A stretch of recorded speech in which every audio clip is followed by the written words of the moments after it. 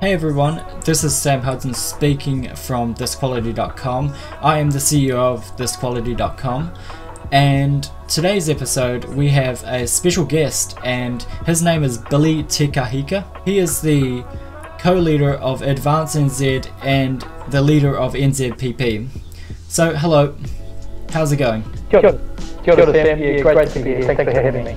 No problem. So in today's interview, we're just going to clear up a few things, get to know Billy, and just talk a little bit of politics and environment, economy, and just a few other personal comments that Billy might want to express in front of you guys as an audience to get to know him a little bit better. What is your past, Billy? I always like to say that I'm as everyday as fish and chips in New Zealand. I'm typical Kiwi boy, Māori father, Pākehā mum. Grew up in a state house in Māngere and then moved to Papatoi, and so definitely a South Auckland boy, and self-starter. Got into music very young. My father's a very well-known musician, Billy TK. I'm Billy TK Jr. I've travelled the world since I was 21, playing on international stages, and I've played guitar for some pretty big stars in my time and toured with them. But I've always had a parallel business as well. So I've been I've had national corporate roles with some of our largest snack food companies. I've worked with Lion Breweries, Eater, Griffins. I've had contracts working in overseas governments and countries and tourism and events in the South Pacific. But proudly so, I'm a very much a happy and in love husband, father of 6, grandfather of 2, and my wife and I, we have a little ministry at times when we're able to do it, taking care of people on the streets of Auckland that are homeless and need help, and I look after a little flock sometimes in Whangarei where we live to fellowship with, but I've also had other careers where I've deviated off into the military and police, but very much a community person. I've always cared about the community ever since I was a young man. I was 15 and I was a naval cadet in the Naval Cadets, and we used to take care of all the old soldiers on Anzac Day. And but definitely a community-minded person. I care deeply for the welfare of all people. And just a little side question: when you worked at Griffins, did they give you biscuits every week? Every week. That's the perks, isn't it? That's the perks. I loved it. Yeah, well, Griffins also had Eater chips as well and peanuts. And so, man, I used to every Friday I used to fill up my box and full of chips and cookies and peanuts, you name it, and I'd be up with my happy pack. Okay, so the second question I have is in regards to your personality and stuff. What are your values? What are you aiming for? Well, number one, I think that values are number one, pretty simply, that everybody has a right to live freely and undisturbed by government. And as long as what we do doesn't negatively impact or hurt another soul, we should be free to live that life that we choose to live without any overreach of government into that life. And that's very much a biblical perspective as well, where freedom of conscience, freedom to live undisturbed with your whānau, and so that's, I guess, the number one value that I have. Wow, really impressive, and I assume that's very inquisitive of you. What made you join the political space? Was it because of the higher up people that are in charge in this country, or is it something else? Something to do with your beliefs? Yeah, it really began in late February, sort of March, when the COVID-19 lockdown was imposed upon New Zealanders, where I, just like everyone else, I was deeply concerned that we were going to see a highly lethal virus amongst our population. So I was one of the first to lock our whānau down. We live on a farm, so we just locked down and totally distanced ourselves and all that, and that was all good. But after a couple of weeks of it, it started to look very weird to me. I started to really study the situation, analysing the geopolitics of it all, looking at the chain of people connected in this saga, and some very, very serious questions arose from that. I also know from a biblical point of view that the books of Daniel and Revelation talk very clearly that something was coming down the line. They actually describe what that is, and I was able to cross-reference that to what I was seeing. So what I did was I started doing live broadcasts, lecturing on the geopolitics of and the biblical nature of what I was seeing, and the live broadcast just went totally bananas, went viral, and then slowly but surely over a period of weeks, it went from fives, tens of thousands to hundreds of thousands of people dialing in, and then with that a demand to stand up and fight for the people of New Zealand that were awake to what's going on. None of the political parties and political personalities were saying anything about the concerns that are very real. They're not conspiratorial. They are very real, and nobody was standing up for ordinary New Zealanders like me and saying these things. So I got asked time and time again to stand. It wasn't something that I wanted to do. I certainly have never had any desire to be a parliamentarian or an MP. But after some deep soul searching and refusing to do it, I decided to make that stand on behalf of all good, free thinking and reasonable people in New Zealand, and this is where I am today. Wow, it's very, very cool, and how you've developed this social media personality, and just to think of it, you probably influence a lot of people just coming along to this social platform and in this political spectrum and world of things. And just another side question, does that make you happy, since you're a people person? Does that kind of make you happy that you're telling people stuff that inspires them too? Well, I wish honestly, I really, really wish it was a bad dream and that I was going to wake up and my regular life was going to be as it was. I'm happy. It's a strange question. I've never been answered it, but it's a good question because I'm not happy about having to do it, but I'm happy to be doing it to help people realise what this government is up to, what the risks are involved in the way this government is behaving, and also the risks associated with a national led government coming into play as well, because it's our view that the National Party will do the same things as this Labour government, but do it in a much slower and different way. And what's required is a people's movement to bring balance. What do you think of New Zealand as a country, as diversity or culture? I think New Zealand as Aotearoa is a beautiful country. I think we've got a proud Indigenous whānau, i.e. Māori people.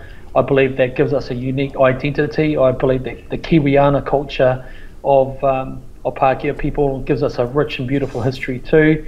And I think generally speaking, I think we're a good people in our country.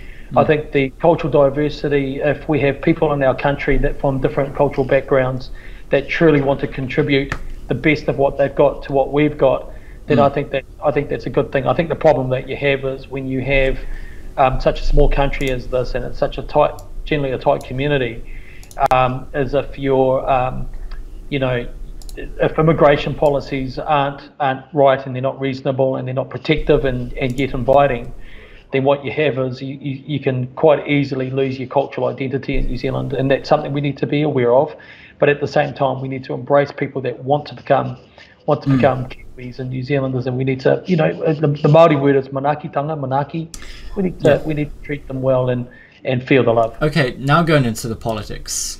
What does the NZPP/Advance NZ stand for in New Zealand?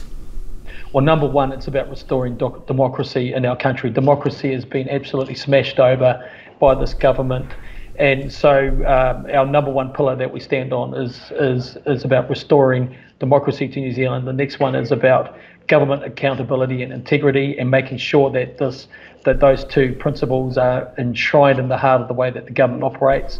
The third thing is economic prosperity and recovery, so that we stop the destruction of our economy and our financial and fiscal well-being in this country by this government, and replace it with a strategy that's really going to get us recovering quicker, performing better than what we had before, but also defending our national sovereignty protecting our environment. So those are probably and medical sovereignty and health sovereignty. Yeah. So those are the key things that we stand for. And how can the NZPP/Advance NZ parties as a combination make a change for New Zealanders? Well, we're very fortunate in Advance New Zealand. So I just want to be clear to people, unless they're in my seat in Te Kahika, the party vote is Advance New Zealand. We are in a very, very fortunate position that we've got a very, very experienced sitting MP in Jamie Lee Ross, who is my co-leader in Advance New Zealand. And what we have is we've got somebody that knows how to implement and execute policies so that they can happen. And when you have that, you've got someone that can actually enable your policies into life. Because what happens is that a lot of new political parties as well, and in fact, when I look at all of the other minor parties, none of them have any experience actually working within the halls of the beehive and know how to use the levers of power that gets things going in there. And what we do have is that we've got that in Jamie Lee Ross. We've got great policies. I'm a deep thinker around some of those issues, but we actually know how to get things done through that. So we're very, very fortunate to be able to do that. How many people are actually involved as a number in advancing this change for the better in New Zealand? And that includes, like, how many are in your team? Okay, so we've got in the candidate area, we've got around about 60 candidates, which makes us a very large party to begin with. On that note, we've got 7,000 registered members thereabouts, and that's a huge number of people just in 10 weeks that we've had sign up for us. We've been the fastest growing new political party in the history of New Zealand politics. We're in my executive team. There's about 6 of us that work in that, including myself and Jamie Lee. We've got a policy team which is separate to that, so people developing and writing policy as well, and that's a very, very, very good team, and that involves a number of our candidates involved in that. We've got hundreds of people across New Zealand that work in regional teams as well, and they have what we call team captains that look after those teams, and their role is to make sure that our billboards are out, that messaging is out, that people are coordinated, candidates are assisted. So it's a massive team. We've had over 2 million people engage in our message now, and which makes us very, very big in terms of that. We outperform Labour and National and all parties on social media rankings. We're number 1, and so this is and we're the only party that has gained international profile and presence as well. Does NZPP/Advance NZ believe democracy doesn't exist in this current generation / this country called New Zealand? And why doesn't it exist? Well, number one is, let's talk about the now in current tense. So what we have now is that we've got a government that has no problem in, during a lockdown when Parliament is suspended, and bringing in laws, and without the proper public and select committee oversight on those laws and how they're framed and what the intent is, how they could be reinterpreted, how they could be defined. None of that's been done, and this government has failed the democratic process by introducing laws without the requisite oversight. The COVID-19 Public Health Response Bill is the most draconian, broad, far-reaching bill we've ever seen pushed into law, and this government did it very, very sneakily. It did it with accountability and transparency. And when you examine what's contained in the COVID-19 Public Health Response Bill, you can see very, very clearly that it has the potential to be defined in any which way this government so chooses to restrict rights and freedoms. And so when you have a government also that ad hocly decides to use a national crisis to bring in these laws without following democratic processes, then you can be sure that democracy has been destroyed. See, democracy, Sam, is the governmental tool to make sure that freedoms are maintained. When that is broken down like what we have here now, then you've got a failure of democracy in a country, and that's when you get people that are now being detained in detention centres as part of the COVID-19 response by the government. It's distressing people, it's locking people down, which is causing mass distress, suicides, destroying businesses and economies without the proper accountabilities in place, so that when the people say no, we're not sure about this, slow it all down, that's indeed what happens. But that's been eradicated. Any opportunity for that is not there. This government can do what it's like, and that's a major serious concern. So no, we do not have democracy in New Zealand right now. And just a side question on that one.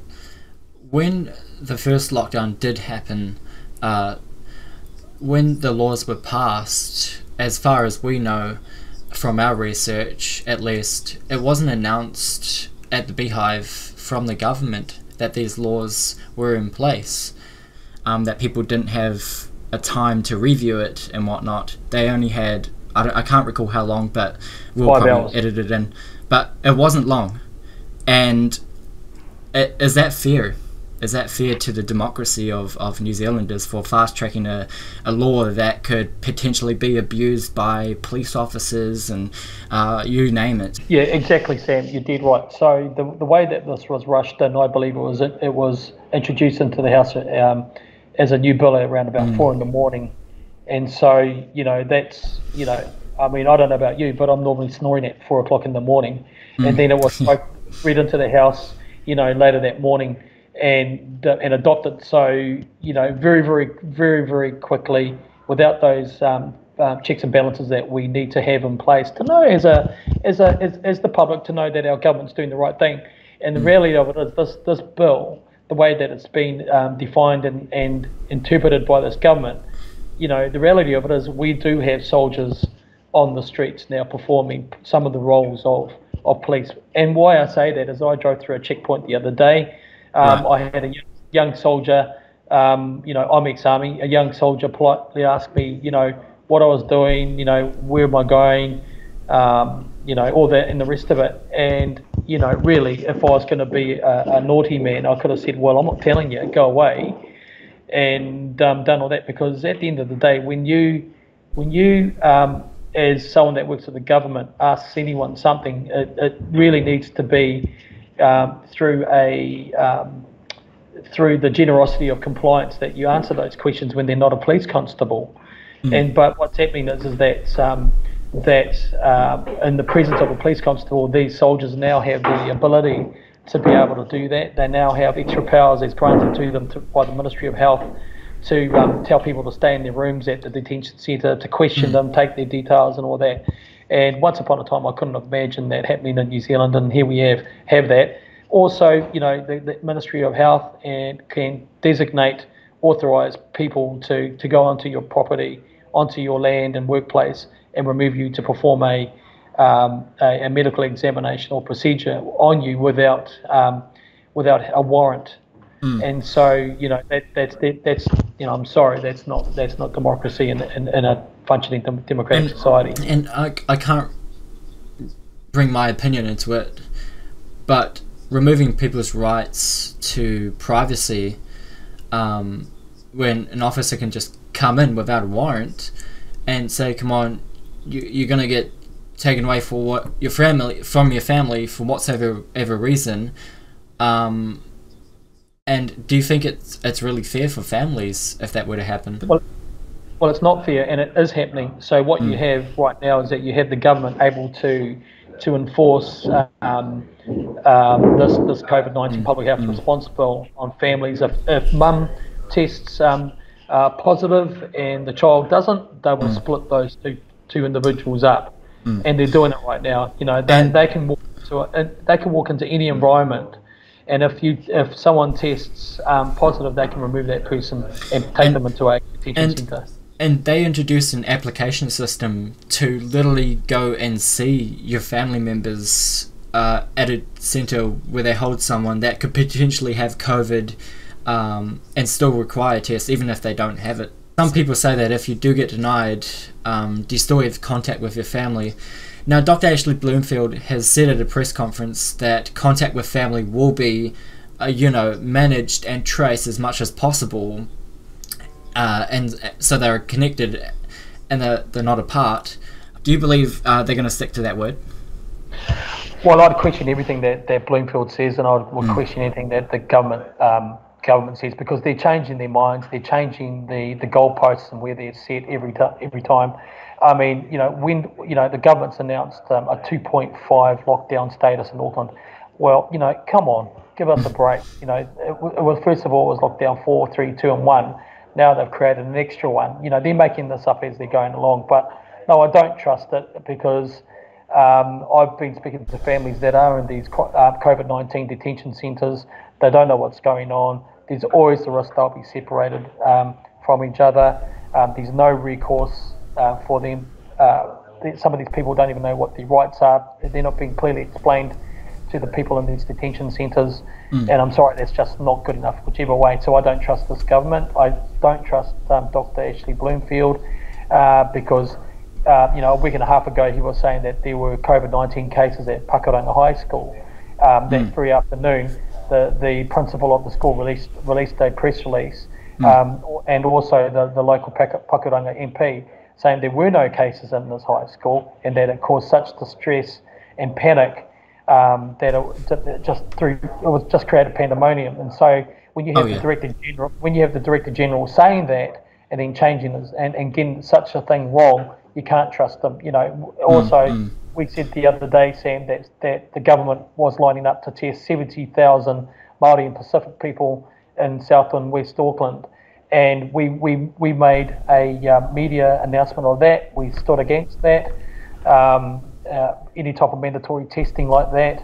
And then what happens? Yesterday, Jacinda Ardern says that was a promotional PR mistake, that they shouldn't have said that. That's a complete lie, because it was in 4 different sites where the MOH and government had released that that's what they were going to do, but they ended up changing their mind. Yeah, and I think the follow-up on that, we can go in depth on that, about... We'll just keep on the questions at the moment.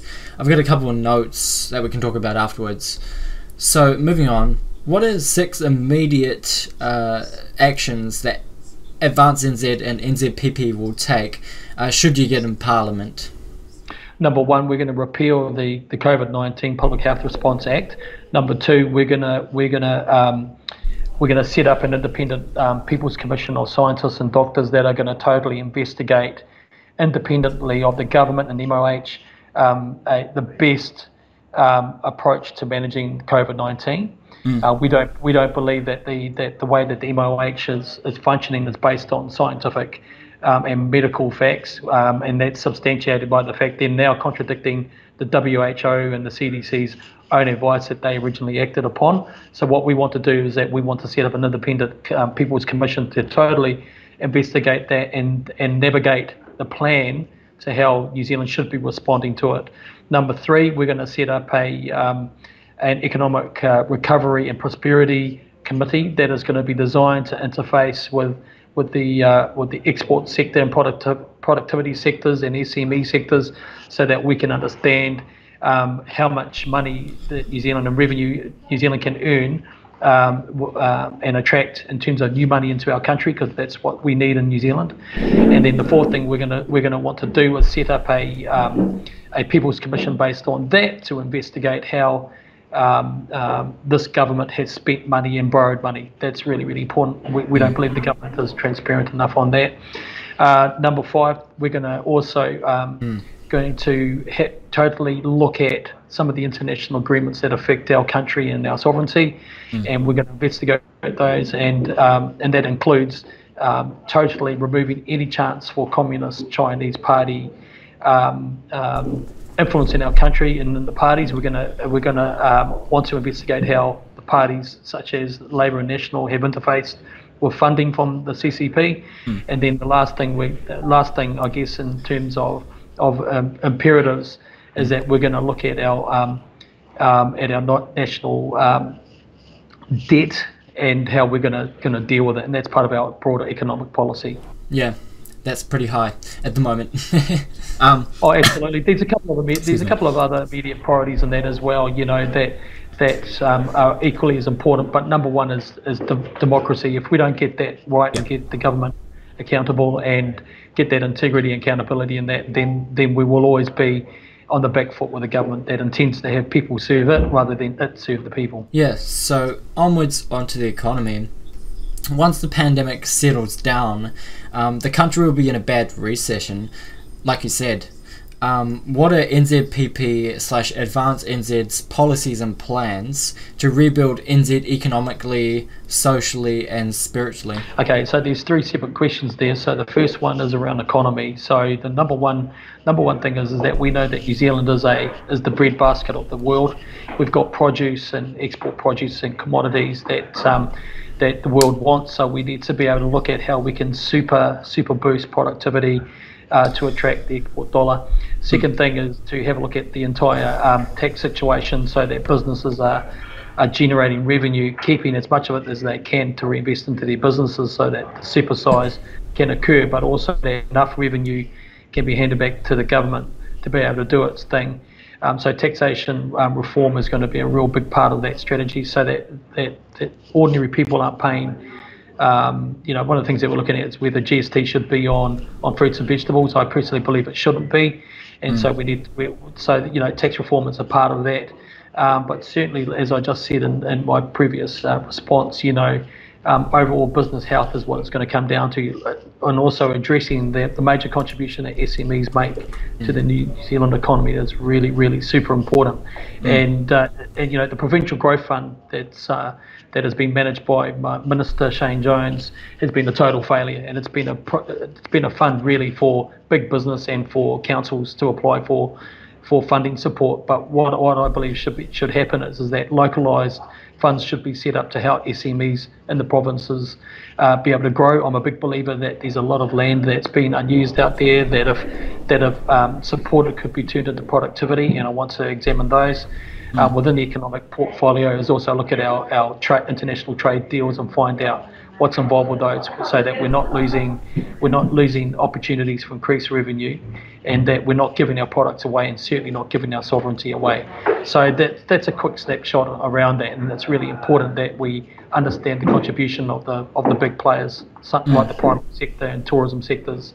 Number one and two.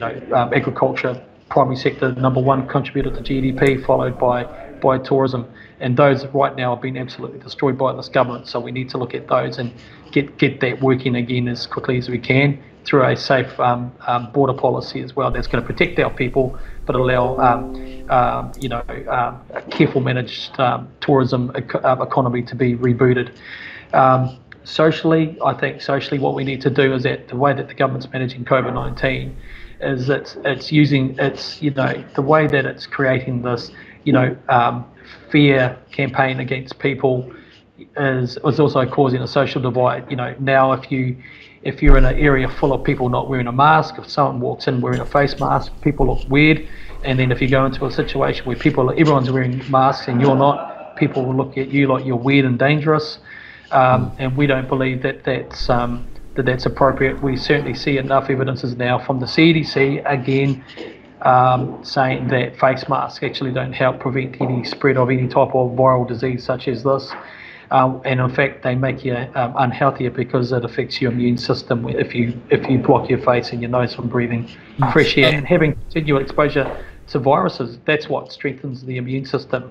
So the social hangover at the moment that we're going through is growing because they're using fear as a base to create division. And we've seen that in protests in New Zealand around Black Lives Matter. Well, we believe that all lives matter. So the social thing is, if we can open up freedom again and relax people to know that real experts are looking at how to fix our economy, how to protect the community's health, then that makes people just take that little bit of a deep breath and relax a little bit. Yeah, so that's a big question, Sam, around spirituality. I'm obviously a committed Christian in my walk, and I believe as a Christian that Jesus is the way, the truth, and the life. But my position as a politician is that I would absolutely defend anyone's right to believe whatever they will. I come from a diverse spiritual background in my whānau, and whilst I may not agree with it, I would wholeheartedly defend anyone's right to believe as they want to believe. That's the individual's God-given right to believe as they will. So spiritually, what I'd like to see is that a lot more people are happier walking around than what we have at the moment. There are some very, very concerned and distressed people out there. How do I know that? Because I hear from dozens and hundreds of them a week, thousands of them a week. And so what I'd like to see is that once we do restore democracy, get our economy moving forward and protect our sovereignty, protect people's individual sovereignty, then hopefully we'll see a few more happier people walking around. What are your honest opinions on the environment in New Zealand, and is it being treated fairly? Well, I think the Greens now are no longer the Greens of yesteryear. I mean, the Green Party, when they first came out, they blazed a really positive trail across the political stratosphere, but they've really just become an environmental extension to the Labour Party. One of the things that concerns us is that they used to have Agenda 21 Sustainable Development Program in their list of philosophies and principles that they support. That's the very thing that we're against, because whilst we are totally environmentalistic in our party, we don't believe that Agenda 21 Sustainable Development, which is a United Nations program, is a viable and appropriate and right option for New Zealand. Why? Because it destroys personal freedoms again, and that's what we're fighting for here.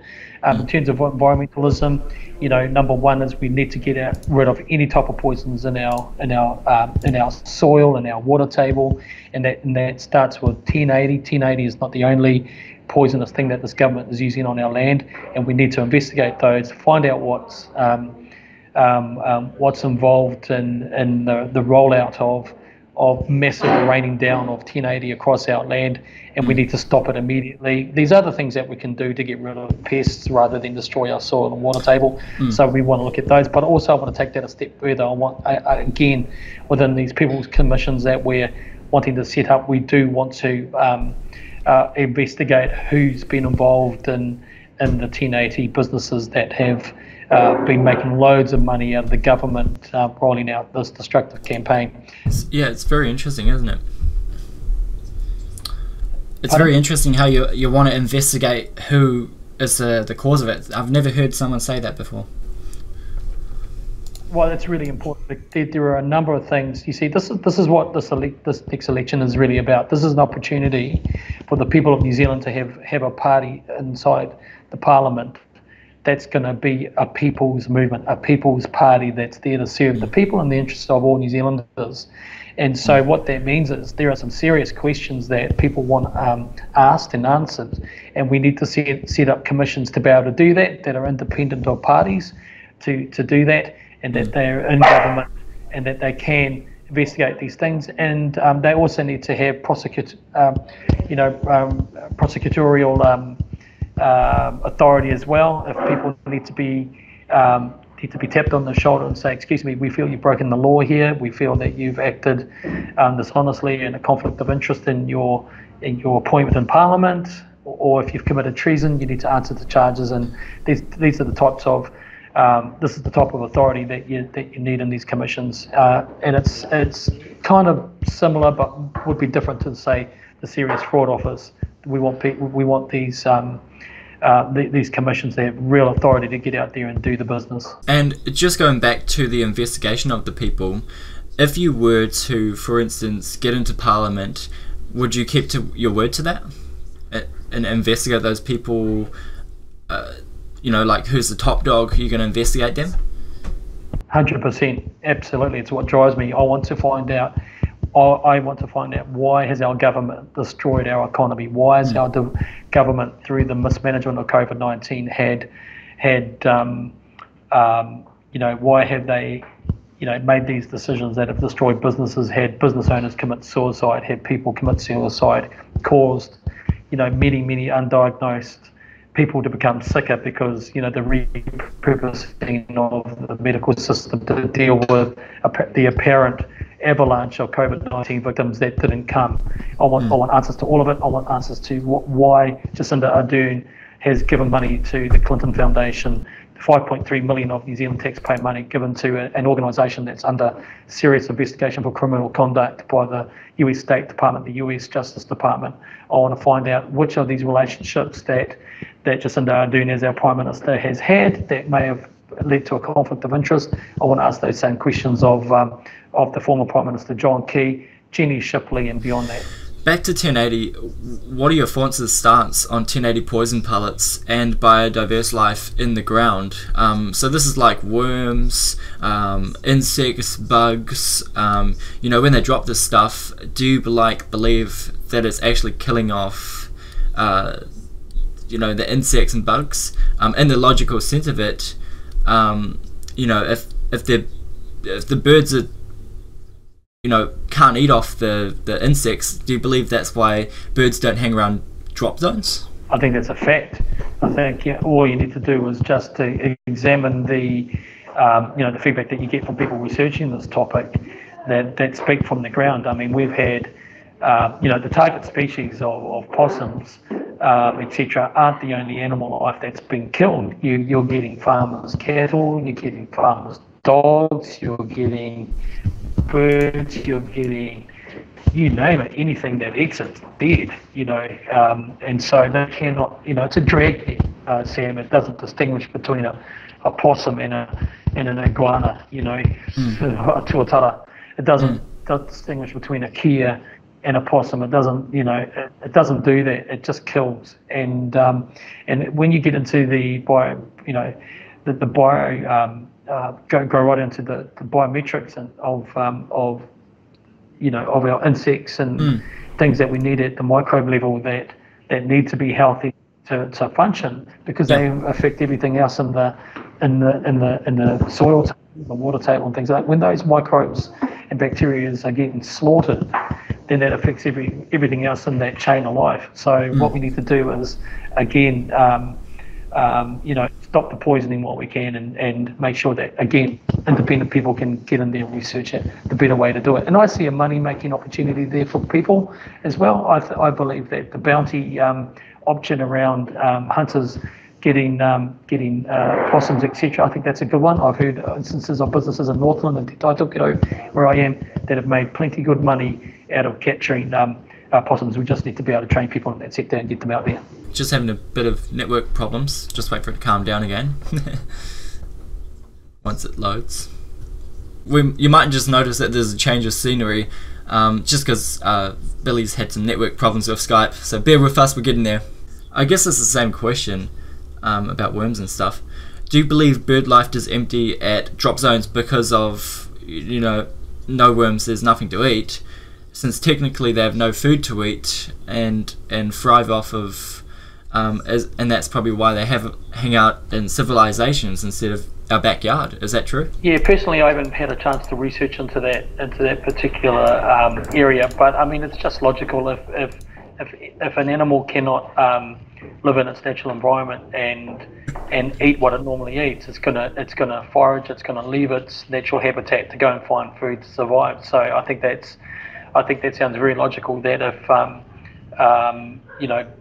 any type of animal can't eat in its own habitat, it's gonna migrate out of that to find its food.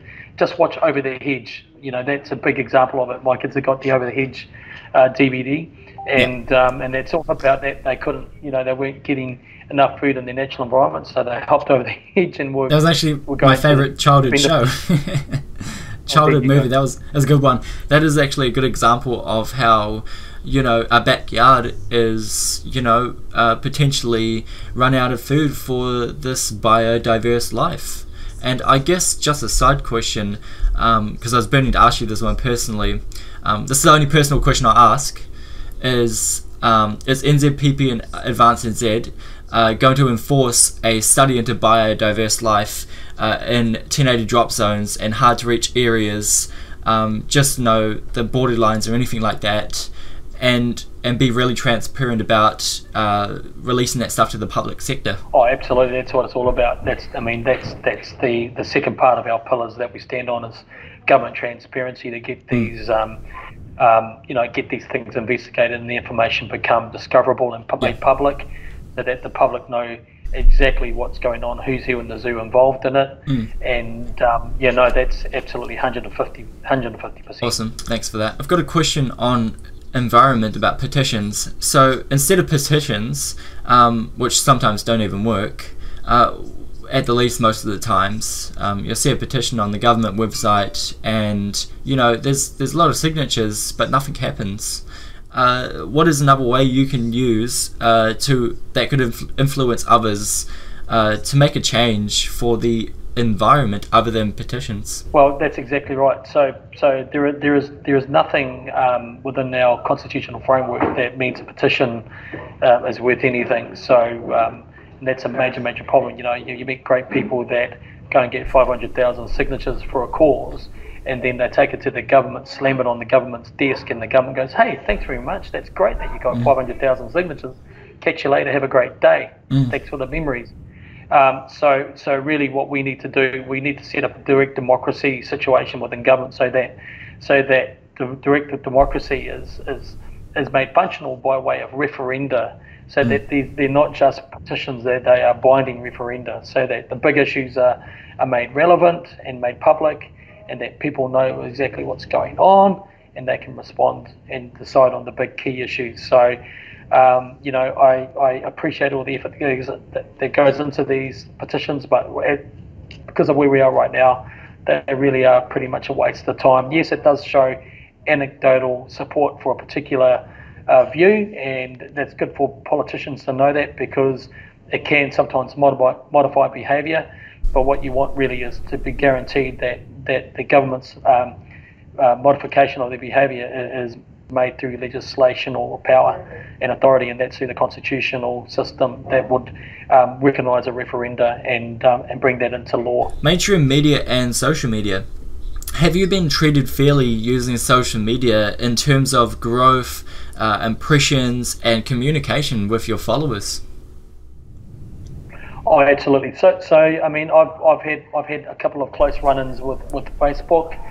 But I think what they've realised is that New Zealand's a lot different to America. If they want to squash someone down, then they can, sometimes they can do that and not get paid attention. But not New Zealand, Aotearoa. It's pretty much, if they close me down tomorrow, the world would know about it in New Zealand. So what we want to be able to do is to make sure that we use the social media platform in the right way. But we are by far the highest ranked political party in New Zealand in social media. We've had over 2 million engagements in our message, couple of million views of our announcements. So social media has been good to us, but it's not the only avenue. We know that, so we are pre-sourcing other areas whereby if it came down tomorrow, we could still get our message out there. Yeah. But it has been good. In reference to mainstream media, I think they're learning now that they should start and have started to acknowledge us, and we've crossed a hump in the landscape from being a irrelevant party to now we are very much relevant. Those numbers I gave earlier means that they can't ignore us, and they can't say that we're fringe, because the concerns that we have are what mainstream New Zealand has. And so there's I had a debate, a very, very strong debate with a political correspondent the other day on a major TV show, and all that happened there was that I made him look silly because he was uninformed, and I'm strong enough to argue my point and make sure that the demand to attention to that point is made in the right way, and so what's going to happen is that mainstream media will have to modify its approach with us, because we are relevant. We've got a huge number of people in New Zealand now thinking that we are relevant as well, and that's growing every day. So mainstream media, despite being highly funded by this government, despite being funded by the socialist government that we're seeing here, are now having to wake up and start to realise that they better be careful, because mainstream New Zealand's watching them. Do you believe social media has a future with politics, and should it interfere or steer clear, leaving it up to the management of parties like you to do the work? Well, it's just another platform, social media is one of several platforms, as you know, that you need to embrace to be able to communicate a message out there. And I think it's very possible, unless something else comes along that's totally, innovative and new and fresh. I think social media is going to be a very, very strong avenue for which political parties can make their stand and get their message out clearly to the masses. Yeah. By any chance, have you heard of Parler? No. Parler's a social media platform, just like Twitter. No, sorry, I have. Pardon me, I didn't quite hear you. Have you guys considered using Parler? Yeah, it is. We've got a range of digital strategies and different tools that we're looking at. So, all of the normal ones, like we want to get our Instagram really cooking. We've got Twitter, Facebook, of course, but these other ones as well, like MeWe and all that we're dealing with. We're open to looking at all sorts of digital outlets for our message. Do your thoughts on social media have so much power, meaning that the next day you could potentially be banned for speaking your policies or thoughts? Well, I think there's always that risk. I mean, what they define, again, that's the problem when you get into censorship. Tracy Martin, the New Zealand First MP, she introduced the internet filtering bill, which again, let's be real. We're not talking about allowing shots of terrorism, shots of horrible stuff online. That's not what we're talking about. We totally stand that stuff needs to be eradicated from public view. But when you have a government that has the potential to define the terms of references each any way they want, or to interpret and define its application, that's when you're going to get into trouble. And what's happening is with Facebook, which is very, very leftist centric, and it's in the way that it responds to this government, especially, very, very biased, very lefty. It is possible that they could use their community standards, which again, I'm not too sure how they define those standards. They seem to change them all the time. If they do that, then there's a chance that we might sit outside those standards and they'll close us down. In regards to the vaccination comment, before I move on to that one, because we've got two little pointers of that one. Our company, Thisquality, filmed Trevor Mallard taking out a COVID-19 health response bill sign out of the Parliament grounds, and he didn't address the crowd, or the protest group if you want to call it that, but he did this after media left. In regards to that, the video posted about forced vaccinations on August 15, was it doctored or manipulated? Well, absolutely. So the issue that they're saying is around the edits. They're claiming that the edit changes the intent of the statement, and it doesn't. It doesn't at all. The edit has nothing to do with it. Minister Woods, Megan Woods, again, it stands there very clearly to say that the bill that she's talking about, i.e. COVID-19 public health response bill, that there's every chance that it could require somebody taking a mandatory vaccination, and sorry, that's not acceptable to us. We don't believe that's appropriate. We don't believe it's democratic.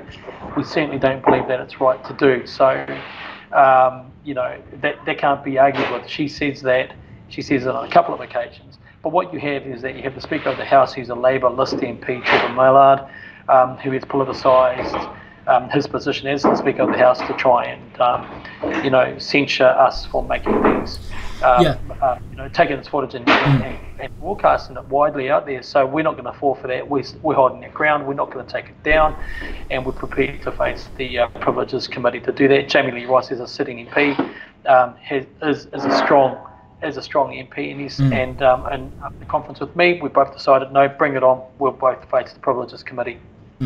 And in regards to the vaccination comment, before I move on to that, because we've got two little pointers after that one. So for one, our company filmed Trevor Mallard taking out a COVID-19 health response bill sign out of the Parliament grounds, and he didn't address this protest at all, but he tried to create trouble after media left. In regards to that, the video posted on August 15 about vaccinations that you did, was it doctored or manipulated? And in relation to our video that we filmed with Trevor Mallard, taking out the COVID-19 health response sign, sorry, is that, do you think that's just hatred towards the COVID Health Act? Yeah, well, it's, you know, as the government has said, you know, Jacinda has said in such a condescending and incredibly amazing way that the government is the only channel of truth, source of truth in regards to COVID-19. I'm sorry, that's what a tyrant says. That's what a dictator says, and that behaviour is evident all through the way that this government is managing everything. From you know what we've been talking about all through this interview, Sam. You know, the issue is that this government is acting like it is beyond reproach. It is unaccountable to the public. Well, I'm sorry, you know, New Zealand Government, Labour Party, you know, we're giving you notice that no, that's not acceptable behaviour. You're not the only source of truth, especially when it comes to what you're doing here and destroying rights and privileges. Well, rights and freedoms, not a privilege. You're born with those rights and freedoms, and no, they're turning it into a privilege now.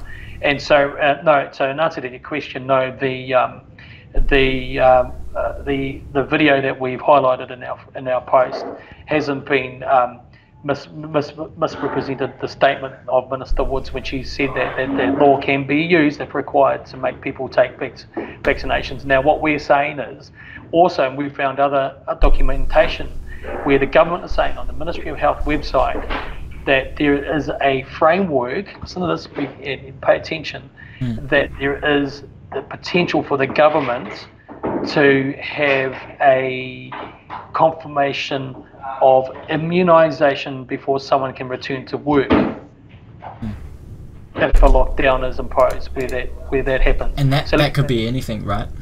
Well, it's you know, what are they talking about? A COVID-19 ban? What are they talking about? It just says immunisation, and so you know, we just need to keep this government accountable. The way that Trevor Mallard responded at that protest out on the front of the Beehive, just showed what contempt and arrogance and that could be the Labour Party has towards New Zealanders, and it's not to be stood for. We're standing up against it at Advance New Zealand, and we've got news for Trevor Mallard that we won't be taking that type of behaviour lightly, and he's on notice. Do you have any grudges or comments to the media in New Zealand to be less biased and let voices have a platform, and what needs to change? And have you thought about creating a regulation kind of policy that makes media less biased and equal in terms of interviews, politics, clickbait, and anything else really? I think what happens is there needs to be a you know, again, this comes down to, you know, thinking through the free speech element and you know, looking at it and understanding what that actually means. You know, so I think there needs to be fair restriction on speech that's ugly, that's untrue, and all that. We know about that, right? That's a given.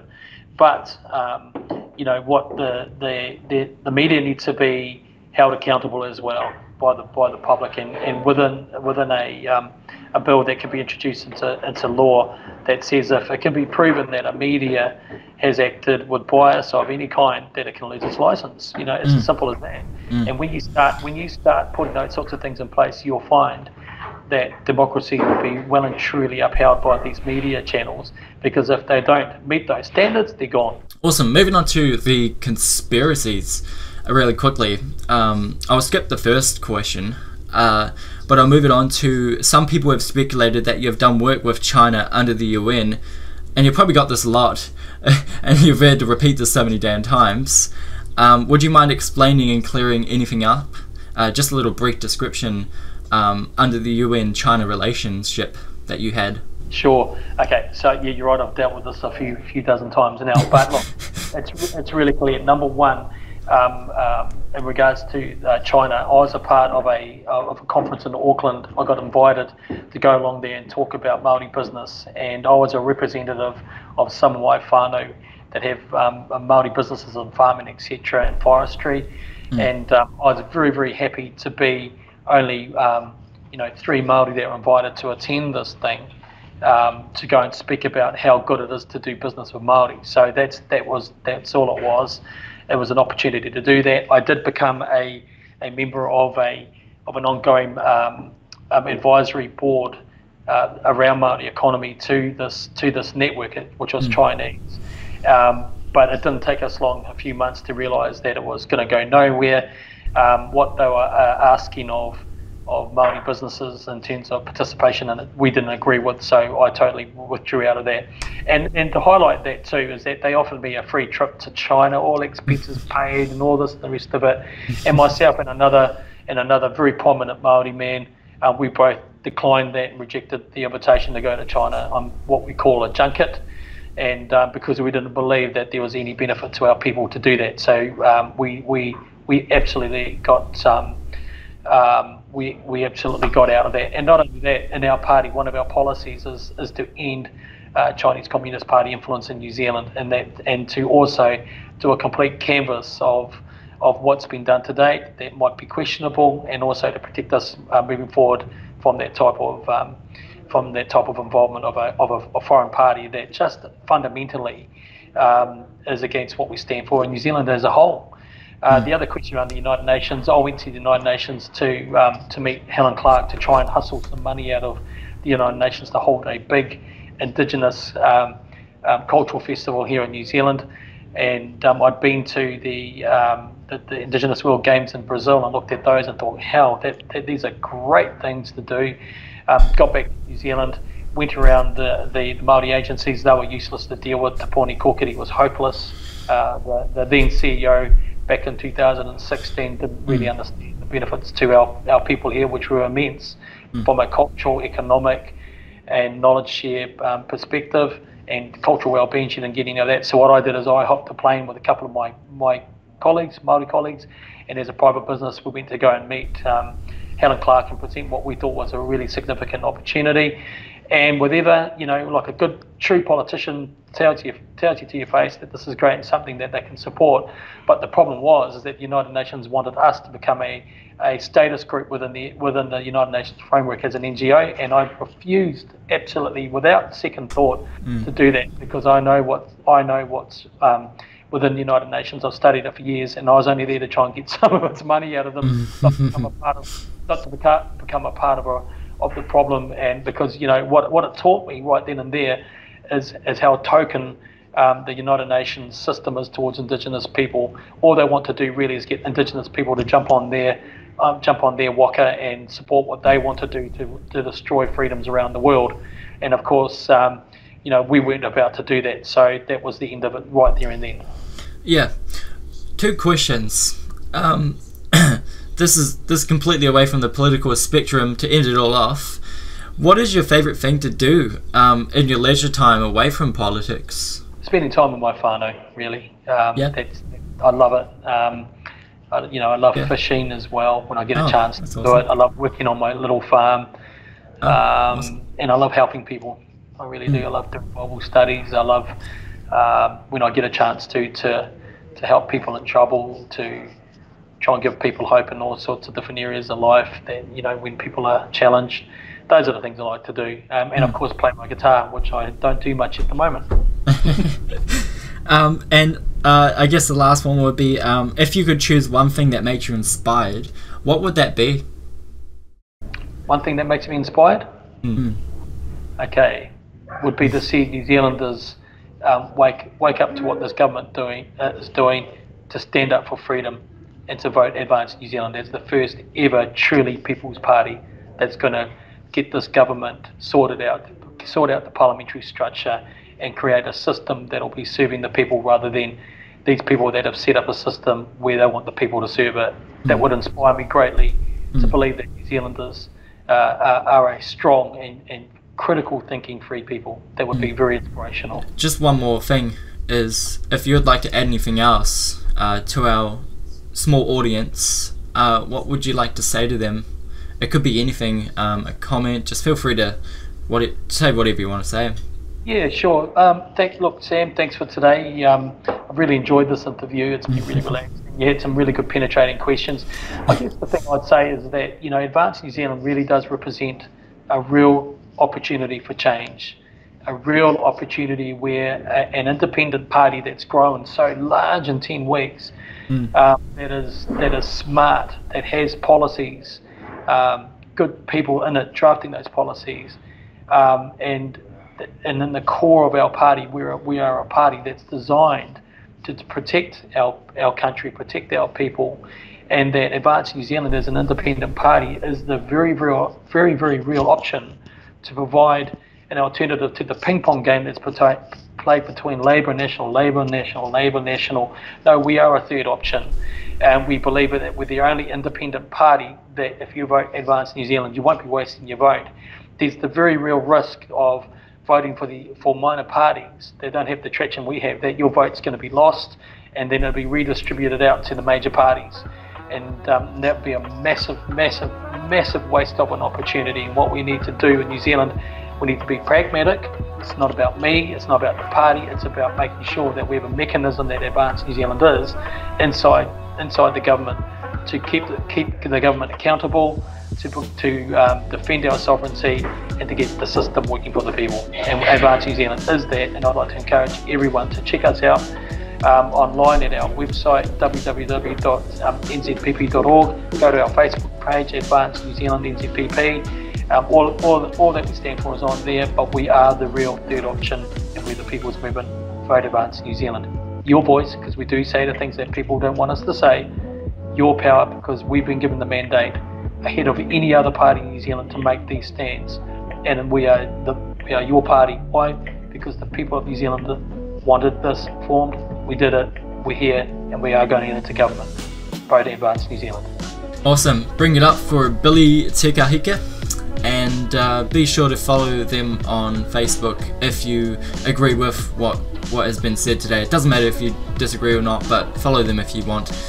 We're just here to try and give a real voice to people like Billy, and you know, the media, they pretend to argue, and it should be just a civil conversation, just like this one. And you know, so if you do want more interviews like this one, and if you do want to see a follow-up with Billy, just let us know. And we do really appreciate you coming on, Billy, speaking to us to promote what you guys are doing, and without being biased, basically, and just inquire about what you're getting up to. And I think this interview will clear up a lot of things, because it's been very civil, unlike the other interviews I've seen myself personally, and probably other people have seen, that mainstream media are not portraying interviews the right way. And I'm sure I've asked you some pretty hard questions that got you thinking, and that's how it should be. So that's it for me, and thanks so much, Billy, for coming on to today's episode. And yeah, thanks for watching, everyone. Kia ora. Thank you. Thanks, Sam.